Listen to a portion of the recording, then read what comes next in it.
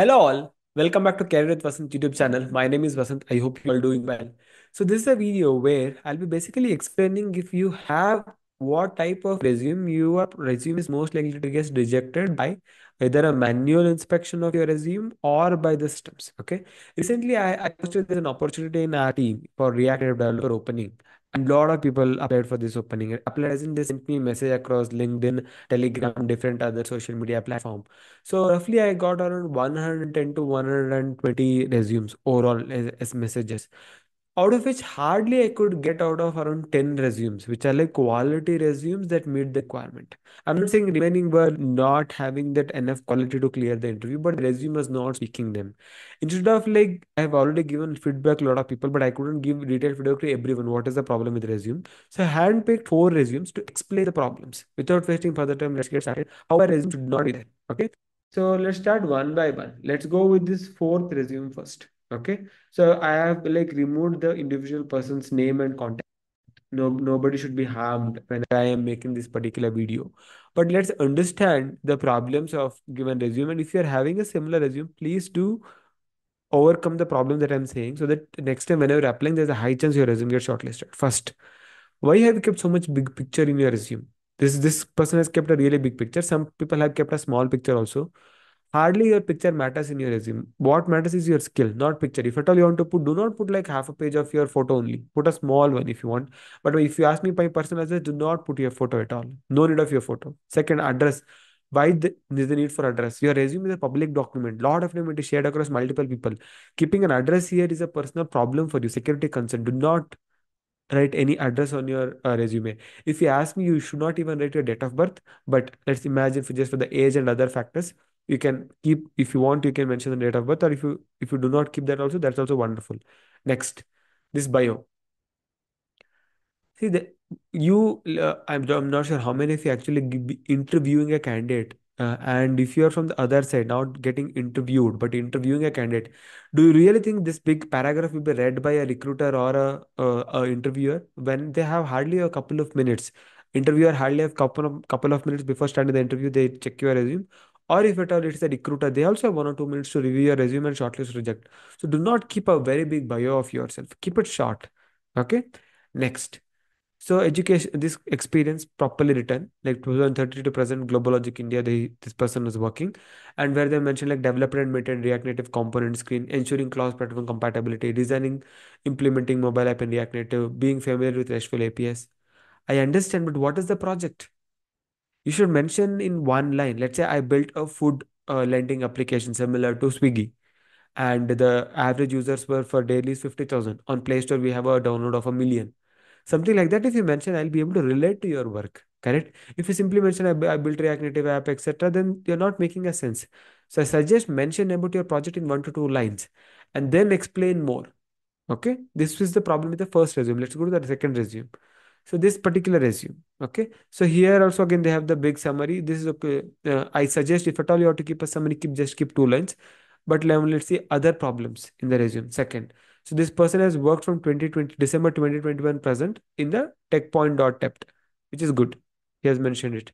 But look at this paragraph. How do I extract what they have worked? Second, where is the skills?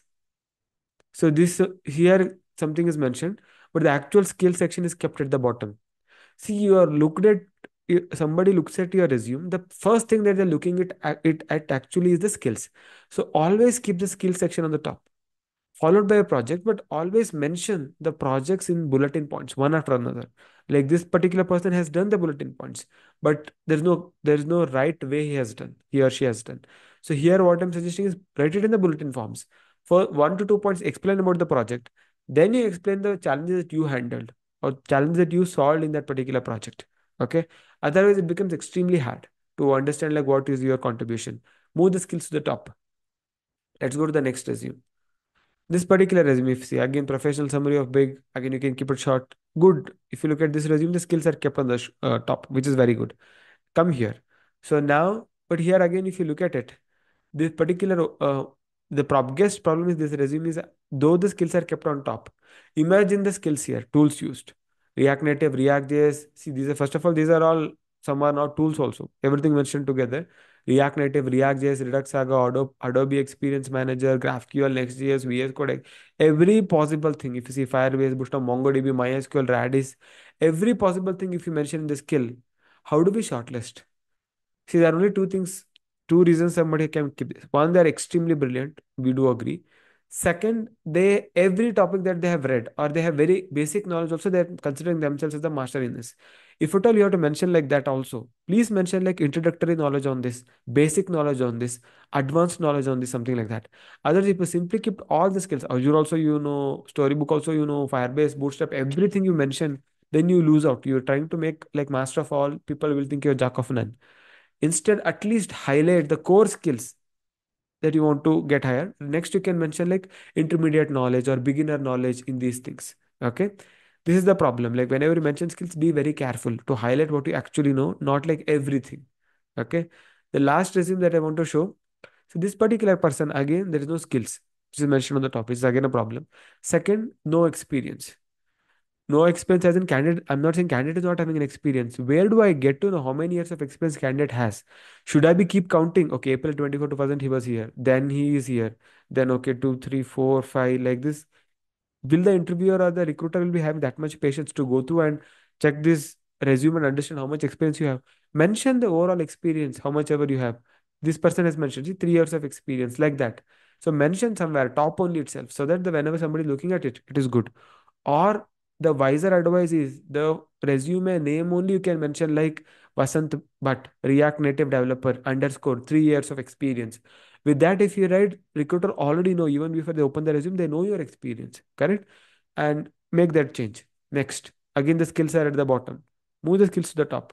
Last thing, I've asked for the React Native developer opening. Where is React Native in this resume? First skill that you have mentioned is Python. How do we shortlist in such case?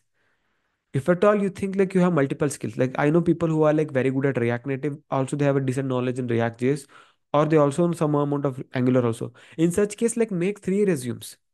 Do not have one resume where you're trying to fit all the three skills. Have a three different versions of your resume, and then upload those resumes to different opening accordingly. That's when there are high chance of a resume getting shortlisted. Do not have one copy of resume with multiple different skills, which are sometimes contradicting to each other. And if you want to apply, then highly unlikely you're going to get shortlisted. Again, if you see here, the size is changing. Here, the font size are big. Here, the font size is small. I get the fact that you want to fit everything into one page, but it doesn't look very good. Second, if you see like SD2 at Binalpan, SD1 at Binalpan, if you have worked in the same company, why you are mentioning that one experience here and one experience here? What you can mention is the mention the company name on the top, and then inside that you can mention like when you are SD1 what did you do, or when you SD2 what did you do. If you ask me, you don't even have to do that. You mention that company and you mention all the work that you did in that company, highlight them very crisp. Mention in the bottom you can mention FII in this year to this year I was SD1, this year I got a promotion and then I became to SD2. Now it looks like okay, SD2 one company. I'm actually after checking this couple of times I realized the candidate worked on the same company for November 2023 to present. So do not create confusion with recruiter or the interviewer. Okay.